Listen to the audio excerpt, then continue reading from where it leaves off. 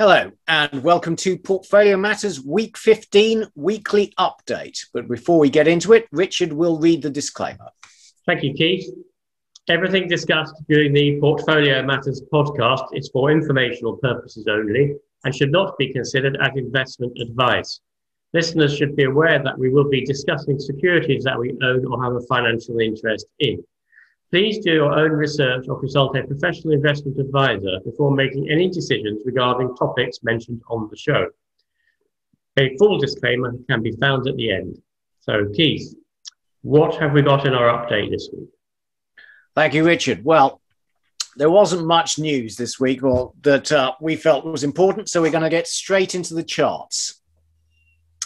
Okay, now this, I think, shows what the market is expecting. And you can see top left here that the consensus estimates for US earnings growth are very strong. So they're expecting strong growth in Q1 2021, very strong growth in Q2, and then for the foreseeable future, very strong earnings growth. And the question you'd have to ask is, are expectations getting ahead of themselves? Particularly, we know input prices are rising. And the question is, will companies be able to maintain margins and grow earnings as input prices in the form of labor and raw materials continue to rise? Also, there's a corporation tax issue looming, isn't there, in America? Yes. And that would affect earnings per share. Absolutely. And on the topic of inflation, this is the number of times companies have mentioned inflations in their earnings calls. And you can see it's picked up. It's now the highest that it's been since before, well, just after the financial crisis, when again, we had very strong commodity price growth. But what is different this time is that companies are now concerned about labor, which is really surprising, actually, given that you have high unemployment rates still, and we know you have very high input price, raw material inflation, and actually companies are mentioning labor price inflation more. It's partly that caused by the handouts from the US government that pay people more to stay at home than to go at work. And maybe that will fall away in due course. You'd hope so, yeah. But when we look at market valuation, you can see that the market is currently on a very high forward PE multiple. So the market is expensive. There's a lot of optimism in this market, and any disappointments in the form of corporate earnings could cause a large downgrade. But the US seems to be recovering. People are on the move again. The daily travels to US airports are the highest since the start of the pandemic, though some way down. And we would wonder whether business travel will ever recover to the levels it had before the pandemic as people use Zoom. Yeah. Richard. So this is the US economic activity chart that I sometimes put up. This for small businesses. And obviously, Keith was just talking about companies on the listed exchanges, but this is small businesses which tend not to be listed and are a different kettle of fish, really. So we're showing that small business revenue really simply isn't recovering from last summer, and it's still down around 30% from pre-COVID periods. And on the next chart, we've got the small businesses open, which actually is on a downward trend. And having risen up to a loss of about 20% in the summer, it's down to a loss of nearly 40%. And that's extraordinary. And that must be hugely damaging for the underlying structure of the US economy. And I think at the moment it's being hidden by the vast handouts from the federal government. And if they stop, then something quite unpleasant is likely to come out, I think. Well, I think these are really good charts you've included, Richard, because if you look at the markets, you're getting one story. But then when you look at the underlying data, you're getting a completely different story. Also, and I wonder whether the number of small businesses, which this data shows, are decreasing. I mean, they've been kept alive with government stimulus. And now as that rolls off, I wonder whether you're seeing some of these zombie companies having to close. Yeah. And I think you could probably use these charts as being analogous in Europe and the UK. Obviously, there may be some differences, but I don't see why they should be particularly different in the US to here. So what these charts are showing is actually serious and ongoing damage from the pandemic, which we are not seeing reflected in public equity markets. And we're not seeing it reflected in public equity markets because there is so much government money being spent, in my view, and it's hiding the effect of this damage at the moment.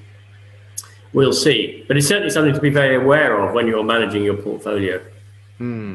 Yeah, markets are very optimistic, but actually the underlying data and small businesses are the majority of the economy still are not doing well.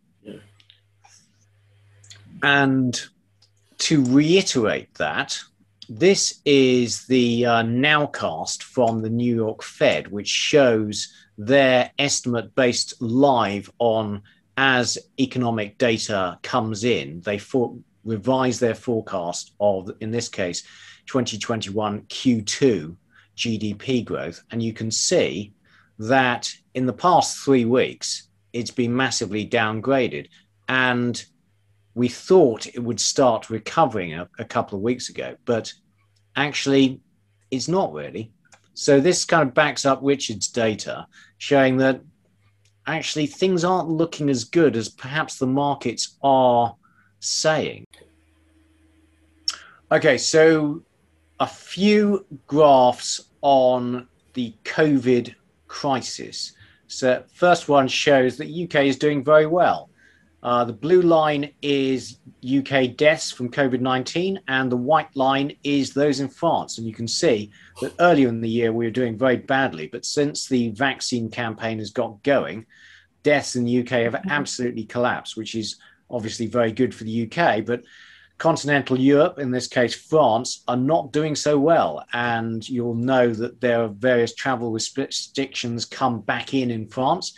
And when we think about the travel industry, international travel is not going to come back strongly if nobody can go on holiday. No. I also noticed, I think, Keith, today, Chancellor Merkel is talking about Germany locking down hard again, which clearly is bad for them, bad for their economy, and bad for travel and bad for the European economy.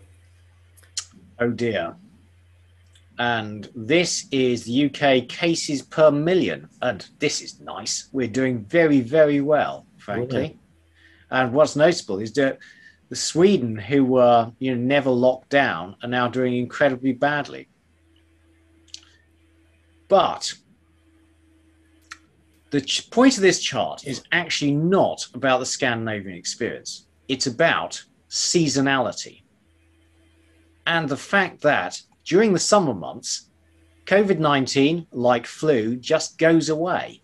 And we are going into the summer months. So I think if you look at the German and the European data, it'd be quite easy to get pessimistic. But I think in Q2, the weather and the vaccination programs get going.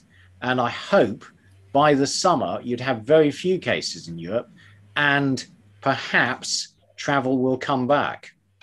One of the issues we seem to have, though, Keith, is obviously we've got surge testing in various parts of London for the South African variant. And I was having a look today, and there seems to be sort of mixed up reviews on how well the existing vaccines work against the South African variant, with some vaccines appearing to be highly effective against it and others less effective. And the longer the COVID rolls around the world, because it's a global problem, the more variants we're going to get, and the more complex the vaccination program needs to be. And hopefully the UK government is, with its effective vaccination program, is on top of this. I'm keeping my fingers crossed. But all governments need to be on top of the hugely complex exercise of ordering the right vaccines for the right variants at the right times. And obviously the manufacturers need to make them.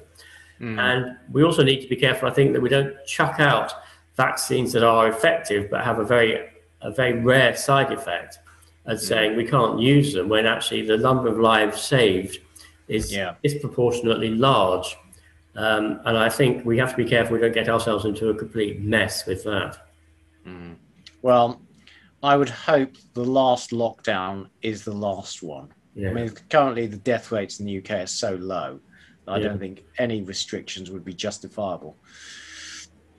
Okay, on to markets. Well, when we look at the bullish versus bearish indicator, everyone is bullish. I mean, it's not as extreme bullish as perhaps it was earlier in the year, but everyone's pretty bullish. Yeah. And as evidence of that, SPAC madness in the US. Now, so the amount of capital raised by SPACs, obviously in Q1, has breached all previous records.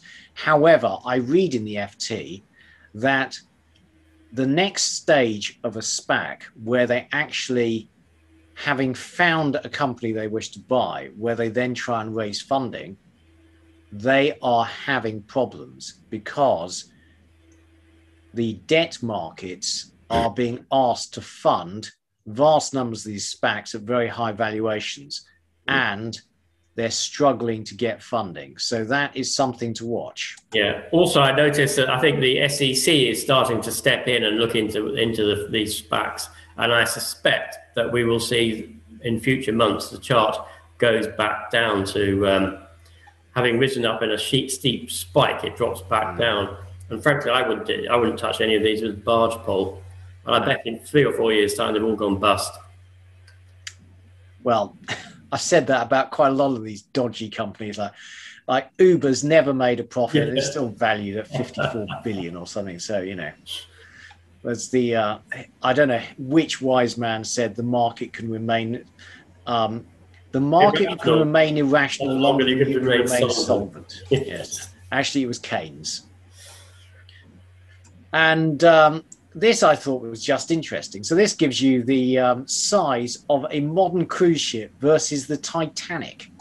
And it shows just how much larger a modern cruise ship is.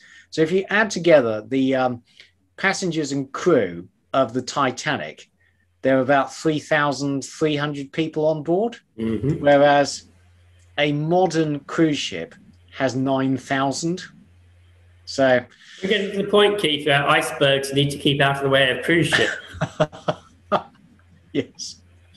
Anyway, so it does make you wonder if something were to happen to one. I mean, in the case of the Costa Concordia, they were very close to shore and they managed to get most of the people off. But, you know. So onto the checklist. Well, it was a great week. It was a great week for markets. All share was up 1.5%. S&P 500 up 1.8%. NASDAQ actually slightly underperformed the S&P, is only up 1.5. Topics, Japanese index was up 0.1. Bitcoin had a great week, up 4.7%. And sterling was up 0.5%. Richard. Yes, so this is a long-term chart of the FTSE 100, Keith, where you can see it has, in effect, gone nowhere for 20 years, since 1999, where it was again at 7,000. And a lot of people are saying the FTSE is a good buy, and it may well be. And I think the interesting point is what happens if it breaks through that top line. Is it actually on course for a significant rise? And I suspect it may be, actually, with all the money that's floating around the system. Clearly, it broke through in 2017-ish, and then it dropped back down it. So it's interesting. I think your comment on oil is that there are a lot of resource companies in the FTSE. Resources are doing well. Will probably continue to do well under the current regime. So I like the FTSE in principle. Right. So Bitcoin, it is reaching a new all-time high. It's dropped back. I mean, this morning or this afternoon now, as we speak, I think it's down about 5%. So it's been very volatile here, and the rate of climb has obviously slowed down substantially, but it is still continuing to reach new all-time highs. As a technical analyst, Richard, would you say that the rate of change is it's topping out?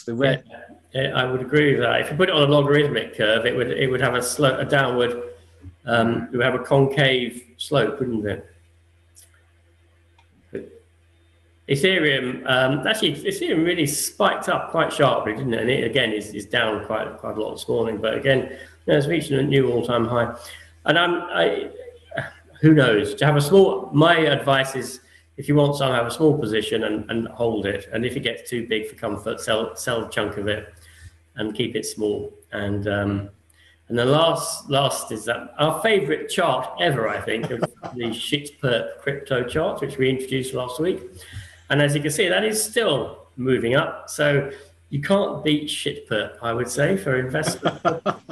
I know, Keith, you went out and bought a load last week, didn't you, Keith? I certainly didn't, Richard. Anyway, moving on to the industrial commodities, which again, strong. So aluminium up 2.7%, cobalt was flat, copper up 2%, going back towards its highs, iron ore up 3.5%, back towards its highs. Lithium the chart we use is very illiquid, frankly, and it was flat. Neodymium. The neodymium price we use, again, I question that is the bid price, and the bid offer spread is absolutely enormous. So it's about 30%. So how accurate some of these prices are is open to question. But anyway, down slightly on the week. Nickel was down again. We've covered nickel in previous weeklies. The ferrovanadium price ticked up slightly. WTI had a very strong week. So the EIA came out upgrading their forecasts for oil consumption on the back of a strong recovery this year. That was very good for WTI. And uranium came off. Now, if we talk about oil further, this was in today's FT, and this is very good for oil prices because it's showing that perhaps after two disastrous oil cycles for private equity, they're finally learning their lesson.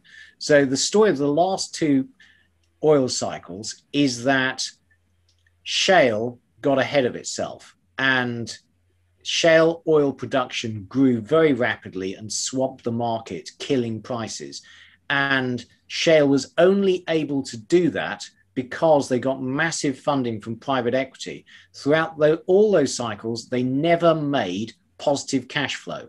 So they were drilling new wells funded by private equity, not funded by profits because they didn't have any. Yeah.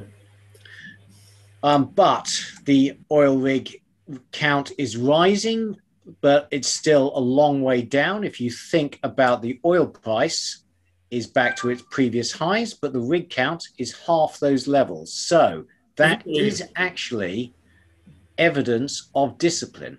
Presumably there's a limit into how fast the rig count can grow because of the fixed supply of drilling rigs. But one thing you would notice, Keith, is that in the past there have been large, steep rises off the lows. And it looks like the angle of the rise is about the same, doesn't it? Of the one in 2009 and the one in 2016. So, well, the thing is, Richard, I'm going to disagree with you there because there are a lot of rigs. Rigs is not a constraint. And also, I would say this is actually a slightly shallower rise. And given the change in the oil price over this period, I think the rig count is definitely lagging because they're having to fund the new drills from cash flow. Yeah. That's what we'd hope. The other point I'd make is on this chart is that we've seen everything shoot up hugely, dramatically from last summer, but this hasn't. That's true. We've seen things regaining their previous highs and surpassing their previous highs and so forth. And this simply is behaving differently. And if you don't think it's because there's a constraint on the number of rigs that can be put up over the period of time, then that suggests that it is moving more slowly than many other things. Yeah, which is good for the oil price. Yes. But the great news this week is that after a couple of weeks where US oil inventories were rising, and I couldn't quite understand why they were rising, frankly, they have started dropping again. And that means that oil supply is less than demand. And actually, last week, it was substantially less than demand. So total crude plus products, including the Special Petroleum Reserve, which is the US strategic reserve of petroleum, it was down 10 million barrels. So the US used 10 million barrels more than the supply last week, which is great for oil prices. But in the US, at least, investors have been really buying into energy. So, it's been the biggest inflows into energy of all the ETFs. Energy was by far the most popular over the last 4 weeks. Yeah. However, in Europe, I just don't think that's true. So this chart shows the performance of crude oil, which is the blue line, over the past 18 months. And you'll see over that period, it's up 1.2%. Whereas BP and Shell, BP in orange, Shell in aquamarine, are down 41% over the period. And that, in a chart, shows, frankly, the relatively poor performance of my own portfolio over the last few months, in that my assumption has been that if the oil price rises, then oil companies should do well. In fact, they should be geared to the oil price. And that ain't happened. I guess that will come through in cash flows in due course, won't it, Keith? Because they will be making the same level of profit now as they were making at the start of this chart. So one would expect, well, I guess BP has invested so much in loss-making green energy that it actually can't make that level of profit. That's the thing, Richard. I mean, what I would say is in the short term, you would very much hope its production from legacy assets would that it generates a lot of cash. Yeah. But going forwards, the performance of those legacy assets will decline. This is over years rather than months, though. And in the meantime, BP is pouring money into green assets such as offshore wind farms, for which it has paid up at a premium. And I think the market is unconvinced that the future strategies, the green strategy, will be as profitable as the old strategy. And it's falling between two stools in that the ESG buyers, investors won't touch it because it's still largely oil. And yield investors are looking at its strategy thinking, really, does this work? This doesn't look remotely as profitable as the stuff we know you're good at. Yeah. And on that note, you can see that the US majors are at double the cash flow multiple of the European ones. In part, I think, because the US ones are just committed to doing what they know they're good at, which is oil and gas, whereas BP and Shell are now doing hydrogen and stuff, paying up for green energy. Yeah. Uranium, Richard. So obviously last week we had quite a nice bump in the price of uranium, and this week we've had a pullback. I mean, using my Fibonacci head here, Keith, I can see that the pullback was probably around about 40%. So in the scheme of things, it wasn't enormous. But for those of us who are hoping that the price of uranium was going to continue going upwards, it was a bit of a blow. Notwithstanding that, I am long-term bullish on the price of uranium. What it does over the course of a week is obviously irrelevant. So I think all the constituent pieces are in place for the price to rise significantly. Well, this is one of the things where we have a disagreement, Richard, in that I've just heard this uranium story too long and too often. It's been 5 years everyone's been saying that there's going to be this huge shortage in uranium, and it's come off again. Yes. Now you can see that Keith and I don't fix this podcast because we don't always do the same things. Yes, absolutely.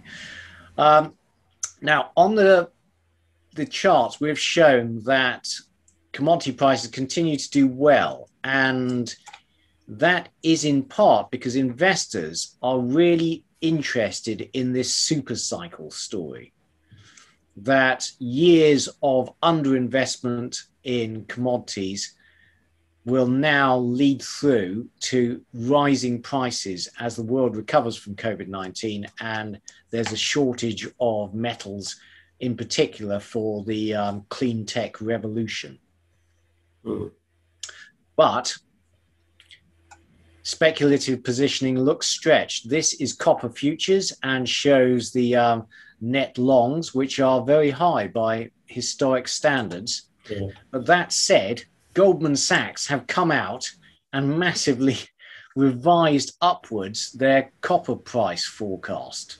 Well, I think Goldman Sachs agree with us, don't they, Keith? That there is going to be a huge demand for copper for infrastructure, electrical infrastructure, electricity grid, and it can't be met by current production.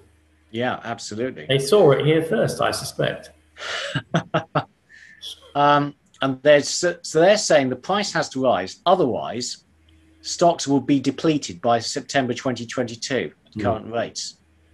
So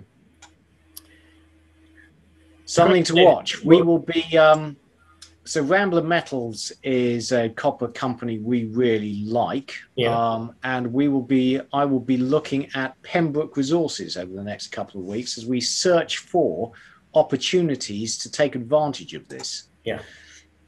This is the copper price heading back up towards its highs. And this actually is a chart showing the ratio of commodity prices to the S&P. And, you know, what they're saying is if it reverts to norm, then it could go a long way. And actually, this has been surprisingly volatile. You look at ratio of...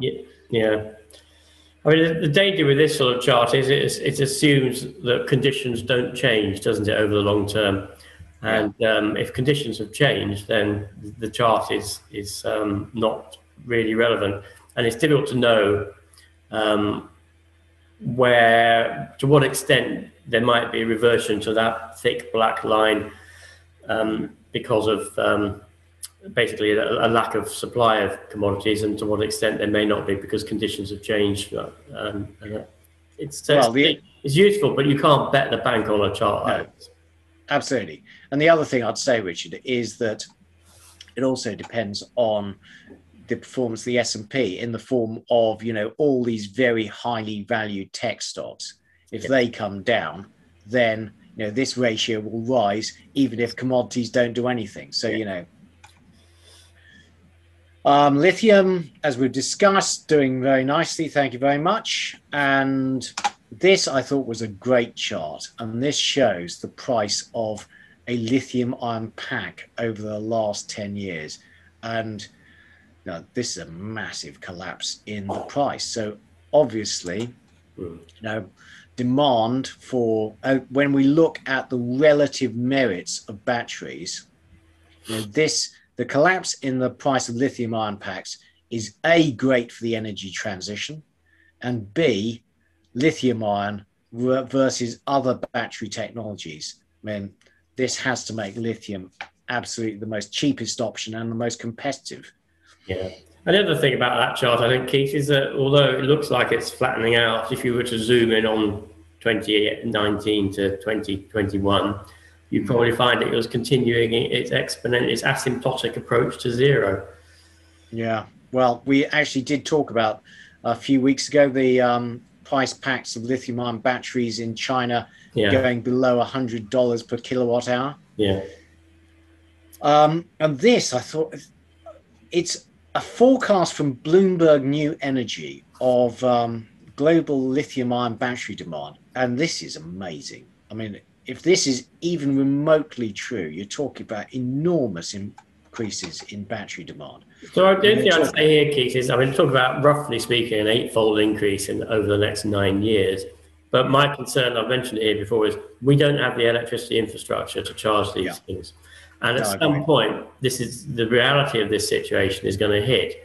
And I don't think the central planners, politicians, and the green aficionados have thought it through. And I'm all in favour of not burning fossil fuels and so forth. But I don't think this problem has been thought through. No, I agree with you. But the demand in lithium over the last 5 years really has been extraordinary. Mm-hmm. You know, if you look at 2015, lithium ion demand was only 32% of a total market of 174,000 tons. It's now 67% of 398,000 tons. So essentially all marginal demand has come from lithium ion. So, you know, historic trends, if extrapolated, will lead to massive increases in lithium demand. This is iron ore, which, despite my skepticism, has continued heading towards highs. I mean, my thoughts are that iron is abundant in the Earth's crust, and generally when the iron ore spikes, then you get a supply response, but it's continuing towards highs. Okay, on to the checklist for precious metals. And the fall in interest rates over the past week allowed precious metals to rise. So gold was up 1.7, silver was up 3.6, platinum came off a bit, down 1.8, rhodium still very elevated, but down 1.7%, and palladium had a good week. Richard, do you want to talk through these? Yeah, well, obviously the gold has been declining since midsummer, Keith, hasn't it? And it sort of it hasn't from the chart point of view, it hasn't broken that decline, but clearly it's bounced very nicely off around about the price of 1680 up to 1770. I read somewhere that if you take the real interest rate, it currently is being about -1%, which one can do, depending on your view of what the rate of inflation is. And it was -1% in, the real rate was also -1% in July, August time. And so on that basis, the price of gold should be substantially higher than it is now. I mean, I'm a long-term gold bull. I think it will get there. I just think it's taking its time to adjust. As you know, I'm not convinced it's particularly tied to the interest rate. I think it's more tied to the breakdown of the financial system through all the QE and money printing that we've got. But it is moving. If you happen to like gold's moving in the right direction, and then silver is in a range that it's been in since last summer, between around about $22 and $29. Bang in the middle of that range now.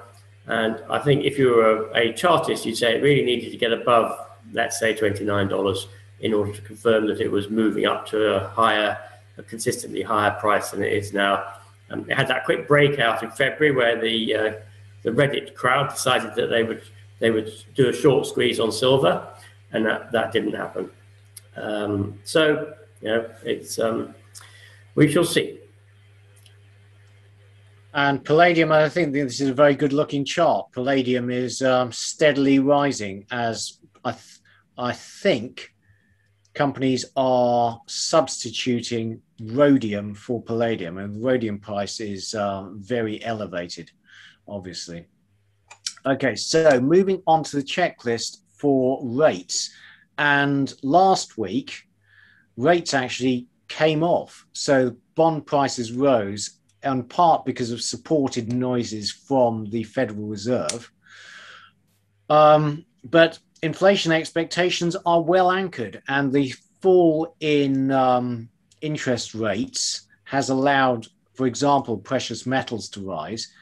But I remain concerned that inflation is on the rise. And we've seen that from the earlier chart showing companies talking about input price pressures, both from labor and raw materials. And I worry that inflation is going to pick up and interest rates will have to rise at some stage. The big question is whether central banks will allow bond yields to rise with inflation or will intervene in the market to cap rates. And if they cap rates, then precious metals go through the roof. And we have to wait and see to how they react. So this is what I was talked about there just then. This is companies mentioning supply constraints in their earnings discussions.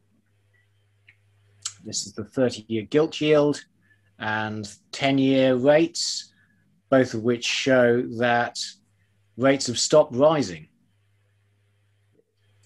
And finally, the seasonality chart, which seems to be a quite remarkably good guide to what's happening in the market. We're in mid-April and the market's shooting up. So according to this chart, next week will be kind of flattish.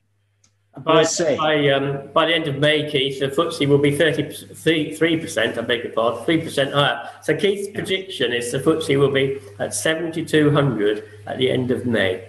Yeah. I find this so far this year, this has just been remarkably accurate. Yeah. We should give up, Richard, and just, stick this chart up. Yes. Anyway, I think that's it for now. And Richard will now go through his activity. Thank you, Keith. So this week, my portfolio was up 1.8%. I had quite a decent week with gold and silver miners, actually, which primarily accounts for it. I suffered a bout of FOMO with Touchstone Exploration and Predator Oil and Gas. And Keith will tell you something that's quite amusing in a few minutes. And I have shares in Sylvania and Jubilee Platinum, and I also had the Platinum Metal ETF. And I needed actually to free up a bit of cash, so I sold the Platinum ETF and put it into Touchstone Exploration, Predator Oil and Gas, which may or may not have been a wise decision. Time will tell. We are talking small quantities here, small numbers. And I think that my exposure to platinum through those two shares is fine. I'm comfortable with that. So here's Touchstone. It made an announcement that went down very poorly with the market. But I did read, not in any detail, I'm not a guru on this, but I did read that people thought the market had misinterpreted what was going on.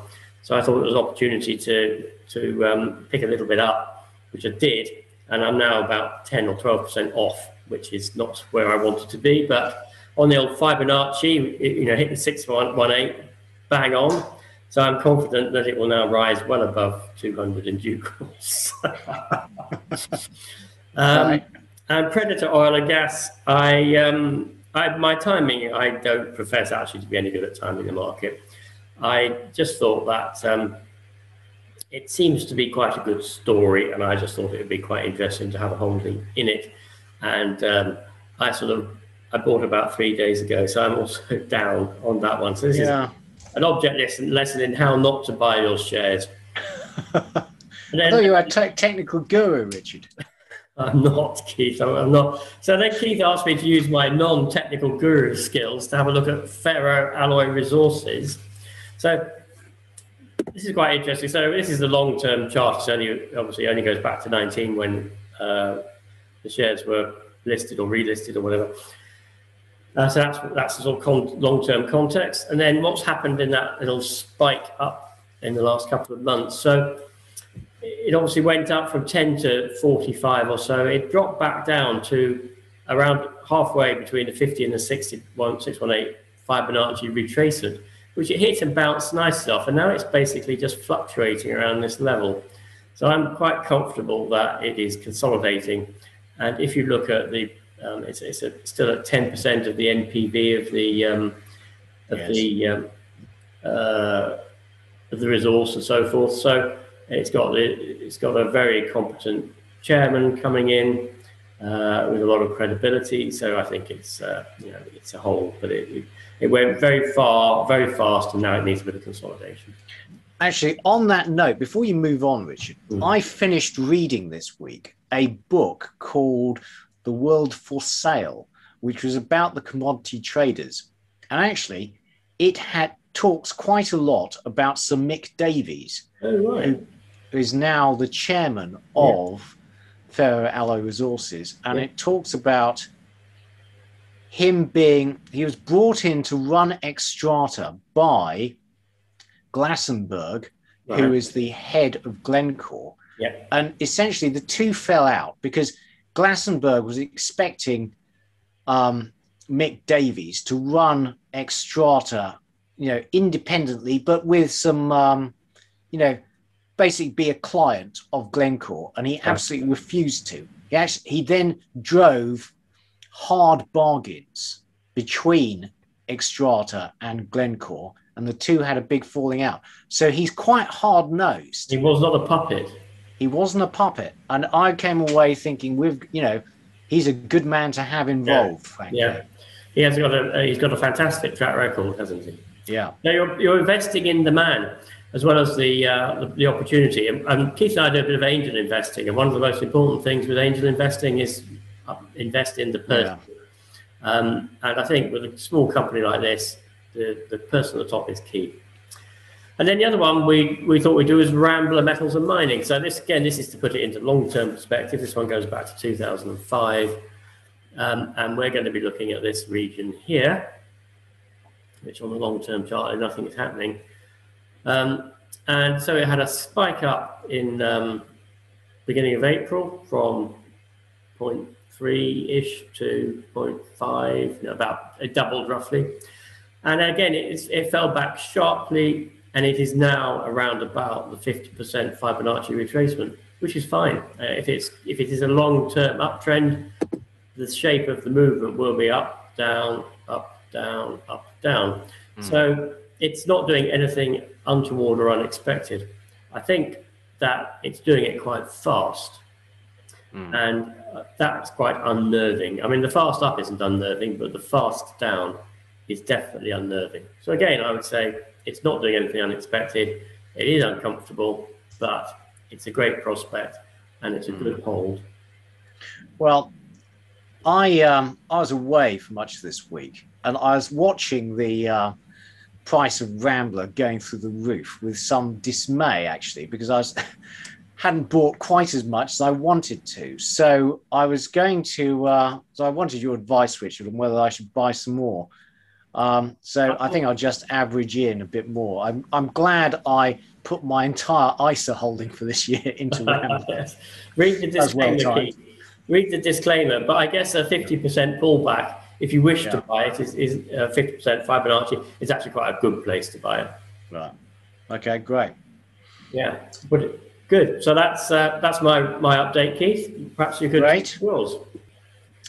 Okay, thank you, Richard. I had a decent week. I was up 1.7%, which takes me up to 6.2% on the year, which means I continue to underperform the all share. And that is almost entirely due to the continued underperformance of my oil shares. And my assumption was that as the oil price recovered, then the oil companies would do very well. And particularly over the last quarter, they have massively underperformed the oil price. And I continue to hold them, and I think that their cash flow over the next few months will force the market to take notice. But having said that, Richard bought Touchstone and I sold it because, frankly, I didn't like the way the share price was behaving. Right now, you're looking like the more clever of the two of us. Well, I'd made a small profit, and I thought, discretion is the better part of valor. So I haven't put in the gain, but it was about 5% gain. So I bought it here. And then, so this is the disappointing news about one of their wells, which when they appraised it, turned out to be more oil than gas. And it collapsed. And then they had some good exploration news. And since then, the share price have drifted off really quite rapidly. And I don't like that. So they have another well coming up later in the year. And I will be watching to see if I want to get in again before that. But the direction of the share price, I didn't like. Okay, so the only share I bought was Castillo Copper, which is a company with a development copper mine in Australia. And share price has ticked up, and I will try and cover it. But it's, again, one of these pre-development opportunities where still a long way from having an operating mine. And we are on the lookout for good copper opportunities. And if anyone watching has some suggestions, then please send them through. Yeah, definitely. So there were updates during the week on a few companies that we have covered and which I own. So Anglo Asian was frankly disappointing because they announced that 2021 gold production would be down 10% on the closure of the Uyghur mine, which is now being depleted. Now, when I did my share talk on Anglo Asian, I used the latest company presentation, which did not mention the Uyghur mine as being close to depletion. In fact, it talked about how there were exploration opportunities in Uyghur Deep. So therefore, this came as a bit of a surprise to me. Now, the reason we like Anglo Asian is because of the return of their mining assets once after the end of hostilities between Armenia and Azerbaijan. And that remains true. So it's an exploration upside story. And I continue to hold the shares. Moving on to Capital Drilling. I mean, this I thought was a great update. And the share price has ticked up slightly. But we highlighted the shares as being good value and growth. So quarterly revenues were up 35% year on year and 27% quarter on quarter. And it's still got a P ratio of 9.6. So this is both growth and value. And I have put in a limit order to buy some more this morning, although I noticed that shares were quite difficult to get hold of. So we will see. But I still think that is a very good growth story, and particularly now that precious metals prices are rising again. And finally, Petrometad have updated and that they've actually managed to get through to the Mongolian government. And although they haven't got the exploitation license, they are getting there. And also they've secured 1.5 million of short-term funding. So I remain positive on Petrometad. Tecmar, which we like, and I am going to redo our share talk on in the near future because the shares have been frankly disappointing, but it's a clean energy play and it's just announced another contract in China. So it's one of a company with global sales and selling into China. And the share price have ticked up slightly. And I think if you believe in the offshore wind market will be going strongly, then I just cannot see why the Tecmar share price has been coming down. And I think that's an opportunity. Yeah. And Rambler, annoyed, frankly, that the share price has shot up so much when I've been steadily accumulating over here, and then I go away on holiday hiking for 5 days and shoot through the roof. Anyway, I will be accumulating a bit more. Good. So I think that's it. All that remains to say is thank you for watching. I hope you press like and subscribe, and it's goodbye from Richard Wheater. And it's goodbye from Keith Jordan. Goodbye. Goodbye. Full disclaimer. The material and information contained in this podcast is for information and entertainment purposes only and should not be relied upon for making a business, legal or any other decision. We may own or have a financial interest in any securities mentioned. Listeners should conduct their own research or consult a professional investment advisor before making any decisions regarding topics mentioned on the show. Whilst we endeavour to ensure that the information presented on the show is correct, we make no representations or warranties of any kind, express or implied, with respect to the podcast and website or to any information, products, services or related graphics discussed or presented in the podcast or website. Any reliance you place on such material is strictly at your own risk. You are solely responsible for the investment decisions you make. We will not be responsible for any errors or omissions in the podcast or website, including in articles or postings, for hyperlinks embedded in messages, or for any results obtained from the use of such information. Nor will we be liable for any loss or damage, including consequential damages, if any, caused by a reader's reliance on any information provided by the podcast or website. Please do not listen to the podcast if you do not accept self-responsibility for your actions.